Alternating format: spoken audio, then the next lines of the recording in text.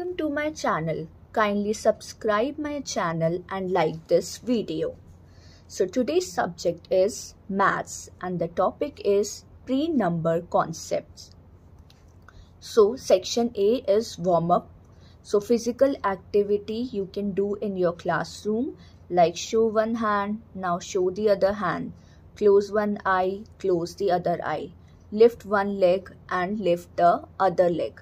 Any other activity you can also do in your classroom.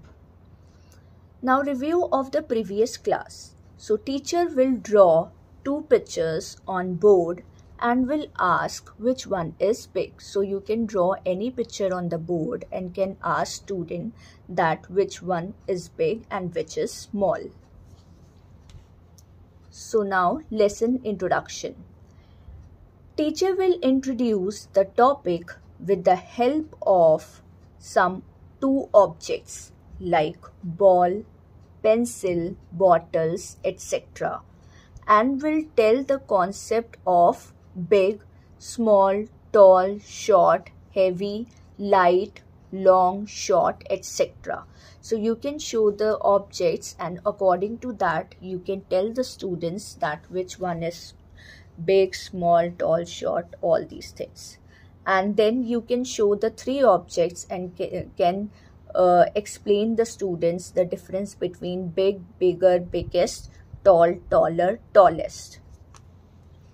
Now for the lesson delivery, teaching aids, blackboard, flashcards and audio-visual aid. Now points to be covered like sorting, making set, counting. Now activities. For the sorting, students will sort the colorful objects in the colorful thermocol plates. One by one student will come and do this activity. So on the table you can place some thermocol plates, colorful thermocol plates, and take other objects and ask students to pick the object and put it in that thermocol colorful plates. Now for making sets, teacher will draw a table on the board and will ask the students to tell the objects that you can see in the classroom and the things that you do not see in the classroom.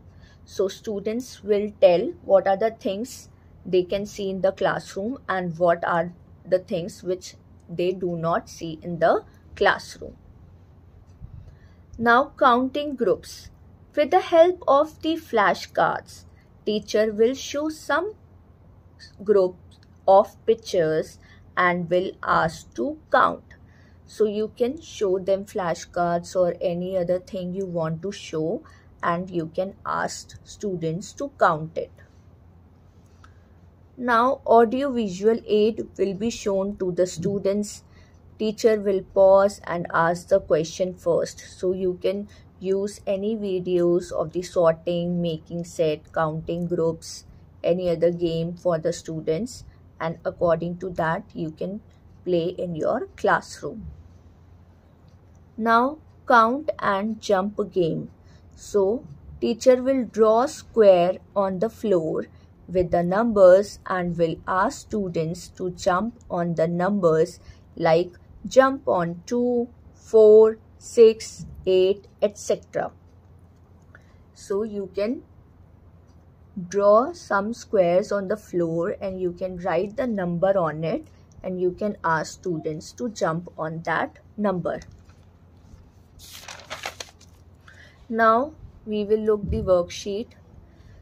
So here I have made a mango tree, butterflies are flying and some mangoes are under the tree, lying under the tree. So you can ask a question and you can give this worksheet in their notebook.